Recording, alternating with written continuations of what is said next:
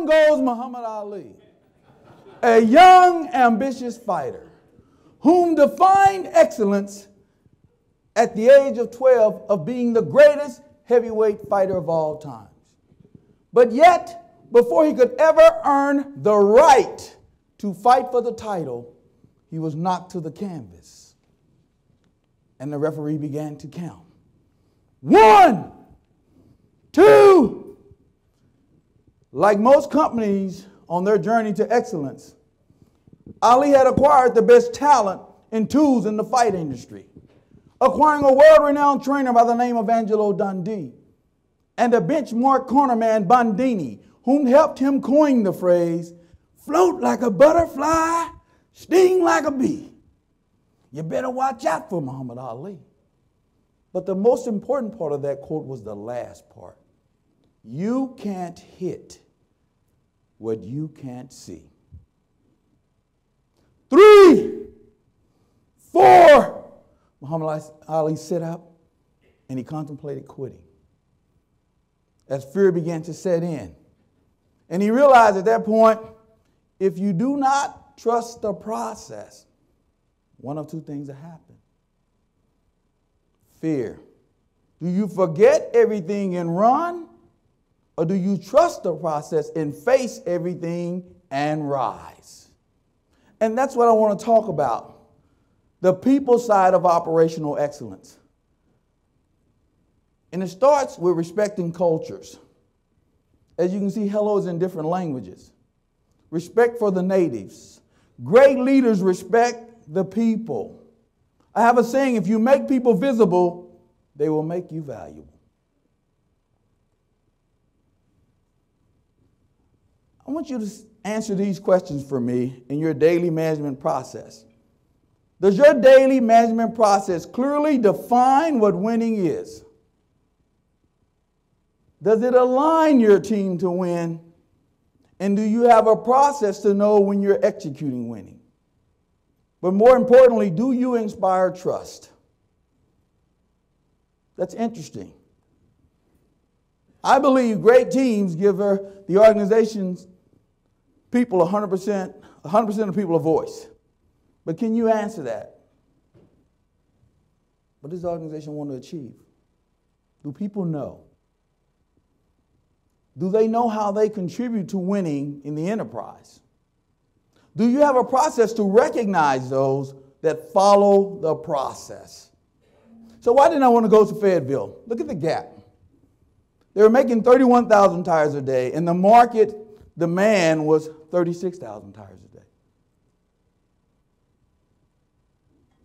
And at that time, plants were closing across North America. And it was just a matter of time before Fayetteville was next. And so at that point, after I accepted the job, I didn't have no fanfare. I drove myself, and I spent the first 2 weeks on the back shifts. I had to go and see reality. Embrace reality, right?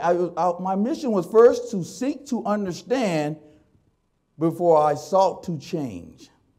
And so I went to the back shift, and here's what I found. A hidden factory. I had great people, but they didn't understand what winning was. There's little clarity around ownership and how they fit into the enterprise strategy roadmap. What clarity are you providing on your journey? And so at that point, I brought all of my leaders in the room, and that's what millions of pounds of stock look like. And we started walking and looking at reality. And this is what started to happen in our plants. It started to look and feel like success. And we celebrated the red.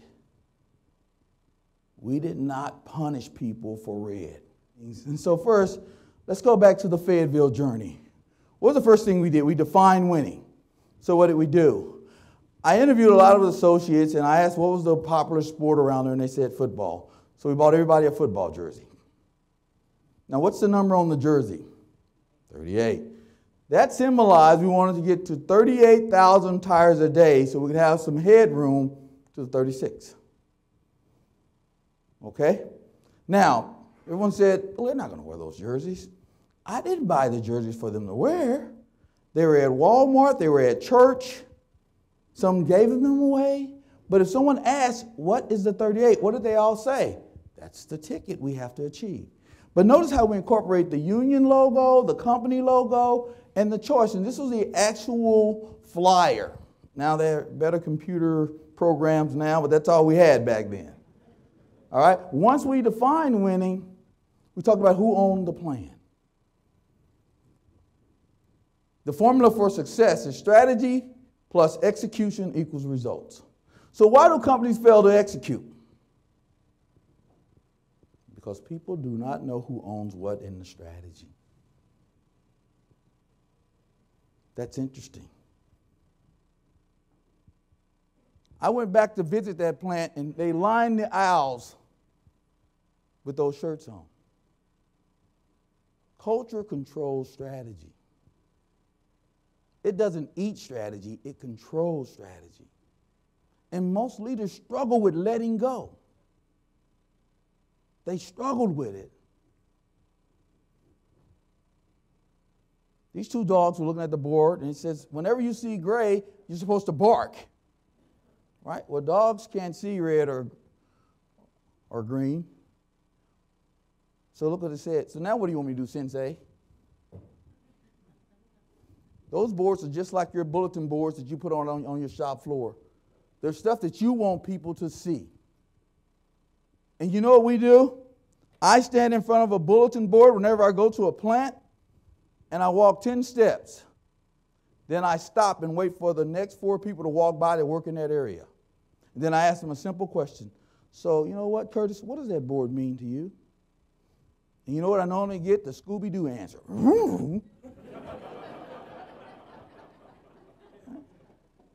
And so what good is the board? And you know what? They're looking like those dogs are looking. Make it visible.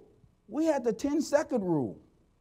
If we walk on the shop floor and we couldn't understand it or decipher it in 10 seconds or less, it was too complicated. So we're going to do a little audience participation. And I like embarrassing people that look at their shoes when we do this. So I'm going to have everyone stand up and we're going to stretch. I'm going to make it so I want to see everybody. I'm looking. Go ahead and get your arms up, loosen up a little bit. We don't want any OSHA recordables or lost time injuries here. All right, so let me give you some standard work. Here's what we're going to do, because I know you have it. I've got a great team out there. Let me see first. When I say everybody ready, I want you to say ready. All right, here we go. Everybody ready? Ready. Okay, we're going to play Michigan next week. Everybody ready? Ready. There we go. So here's what we're going to do. We're going to go to the left, count of 3, to stretch the body out, to the right, count of 3. Then we're going to do some spirit fingers, and then on the count of 3, we're going to clap to wake the body up.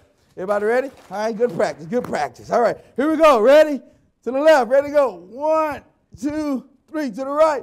1, 2, 3. In the middle, spirit fingers. Here we go. Ready? 1, 2, 3.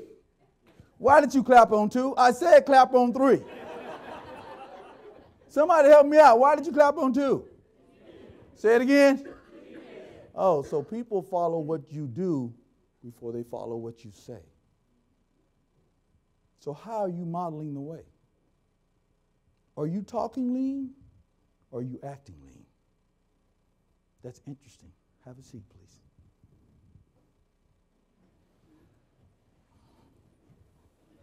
There were times that the environment wasn't desirable for some executives. But we did TPM projects, 5S projects. That's Billy. I'm in the middle of the picture. What am I doing? Trust, respect. Behaviors. You can see behaviors, but you can't see mindsets. You can't see what people are thinking. How do you get there?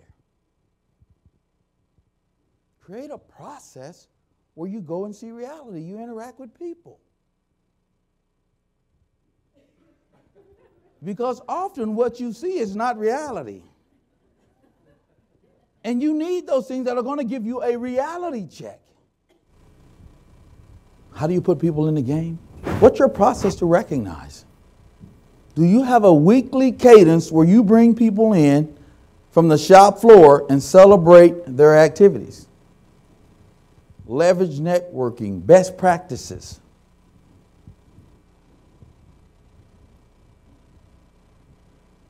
We celebrate the process, not the individual. We embrace the individual. Our newsletters are about the process, not the individual. You do one project, you get a bronze medal. 2, silver. 3, gold. Do 12 projects, you get platinum. Most people do not want to be liked or praised. They just want to be valued. And what happens when you do that? Here's what happened in that plant I was telling you about. On average of 32, they went to 38,000, but look what the hours work did. We're working approximately 14,500 hours to make 32,000 tires. We're making 13,900 to get 38,000. No investment, no additional equipment, just ownership. But in 6 months, look what they did. What you saw was sustainment. People say, there's no way you can get that type of improvement in that short time. It was always there. It was just hidden. It was a hidden factory. Now I have an entire footprint. How do I maintain that constancy of purpose? Remember when I said my safety manager? How do I have that same constancy of purpose? You know how? Transparency. Great leaders realize you cannot manage a secret. Our CEO says that all the time. You cannot manage a secret. You must have transparency, which breeds trust. Celebrate the red. When you celebrate the red, you gain trust. This is an example of a traditional company. 5% of the company, those leaders, they think they make things happen. 15% of those people watch things happen. And 80% of those people just wait for something to happen. They're not engaged. They really don't care. They're really ready to point blame. Traditional organizations, those progressive organizations are here. Progressive organizations, 80% of the people make things happen. 15% around strategy deployment. And that senior tier, they provide the vision and strategy.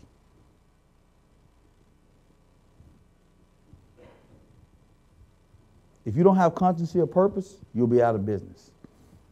This is what it used to be like when I was in a plant coming up, new products. They throw the spec over the wall, I throw it back. You had almost a civil war. I still remember the saying we used to tell them, round and black and out the back. That's all we care about. Today, you'll be out of business shortly thereafter. Because innovation is not a cost. It's how you grow your business. And yes, there are some bad ideas.